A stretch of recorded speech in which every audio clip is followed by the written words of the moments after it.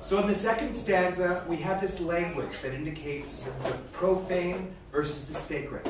So talking about toward profanation of our joys to tell the laity our love. This is spiritual language. It would be profane. It would be anti-spiritual to tell the laity of our love. Now, laity is a very specific word. The opposite would be the clergy. So you've got, as part of the clergy, you've got the priests, pastors, missionaries, spiritual people. And the laity are the lay people, people that just come to church and worship. So you've got the people who are the teachers, and you've got the people who are the learners in a spiritual concept. So what the speaker is saying is that we are the teachers of the spiritual. We are the spiritual leaders when it comes to this sort of love. And then he's going to go on and he's going to compare on the fourth stanza to the people that aren't the spiritual leaders of this type of love. We'll get there in a second. The third stanza, we've got this lovely image between moving of the earth brings harms and fears, talking about earthquakes. When the earth moves, it hurts people and it makes people afraid. People think about, what does it mean? What is it here for? Even today in our world, we have earthquakes and we have people saying it's the end times. The end of the world is nigh. Look at how this world is falling apart. And then Donne goes on to contrast the moving of the earthquakes with the moving of the spheres of the planets. So the planets are moving around the sun. And this is much, much greater movement. But yet at the same time, nobody notices that.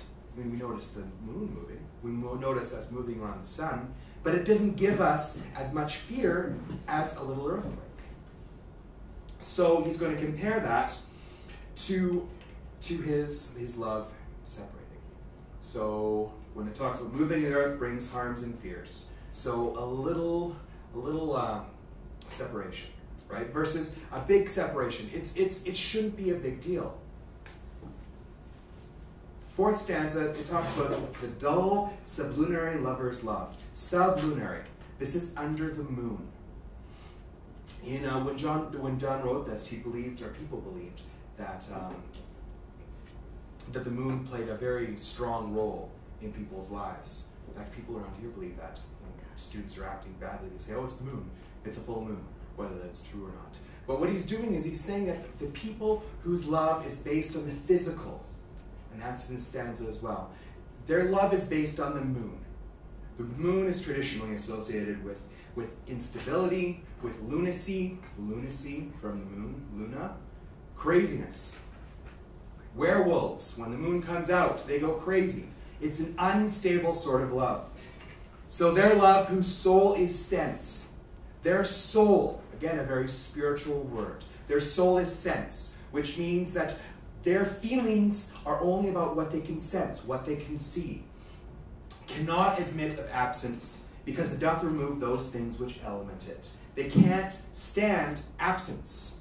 Because if they're apart from their lovers, these are the people whose soul are sense. If they are apart from their lovers, then they stop loving. Because the physical is gone. But, and then we've got a transition here. A transition between the sublunary lovers and the speaker and his lover. But we by a love so much refined, that ourselves know not what it is, interassured of the mind, careless eyes, lips, and hands to miss. Our love is so refined we don't know what it is. And we are interassured of the mind. We are assured of our love. And here we've got an example of synecdoche. Interassured of the mind, careless eyes, lips, and hands to miss. So what he's saying is, and this sounds harsh, but it doesn't matter if we're missing the eyes, lips, and hands. It's not that they don't care. It's not that they don't care that they're apart from each other, but it's not going to cause this huge, oh my goodness, she's gone. I can't see her. Our love is over. It's not going to cause that. So when the speaker says, I'm not going to miss her eyes. I'm not going to miss her lips. I'm not going to miss her hands. Really, this is a way of saying I'm not going to miss her. So synecdoche, this is referring to something, using something else that's associated with the first thing. The lover has eyes, lips, and hands. and the speaker is using the eyes, lips, and hands to refer to the lover. This would be an example of synecdoche. And the next line also could be interpreted as synecdoche, but we've got to unpack it a little bit. When he says, our two souls, therefore, which are one, though I must go, endure not yet a breach. And I'll talk about that image in a second. Our two souls, which are one, must endure a breach. This would be an example of synecdoche if the speaker is referring to the souls as selves. Sometimes when you're reading or when you hear a news report, you might have heard the expression, 5 souls were lost with the ship. Okay? Depending on your own beliefs, this could be an example of synecdoche or metonymy. If you believe that humans have souls, and that it's actually a part of them, then if you refer to somebody as a soul, that would be an example of synecdoche, because they have it. If not, if you don't believe in souls, then this would be an example of metonymy, because it's something that's associated with people.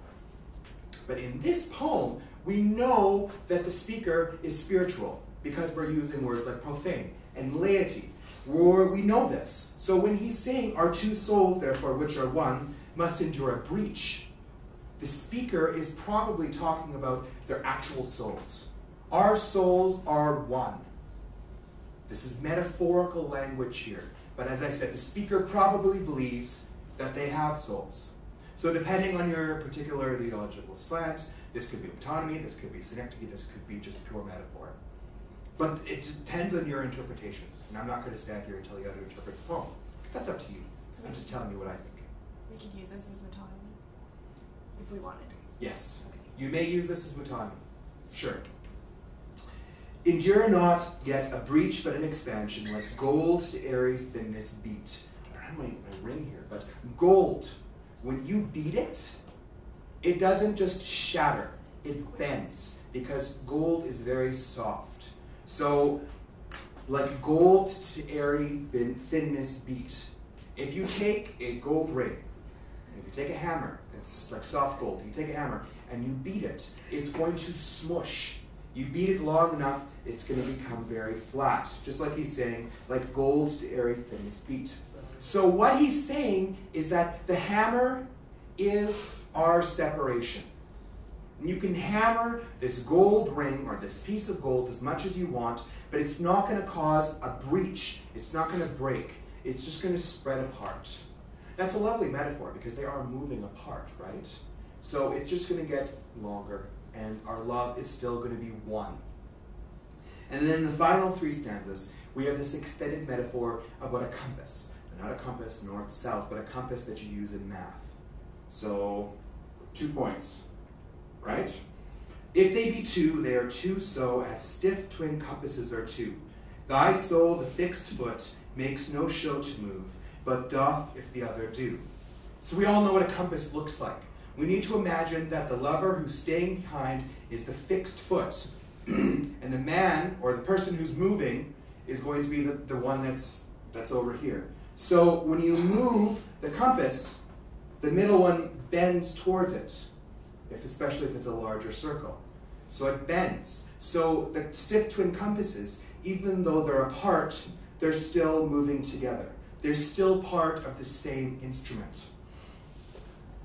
Yet though in the center sit, yet when the other far doth roam, it leans and hearkens after it, and grows erect as the other comes home. So, if you spread out the circle, if you spread out the compass very wide, they're leaning towards each other, but as the compass that's coming home gets closer, they lean back towards each other.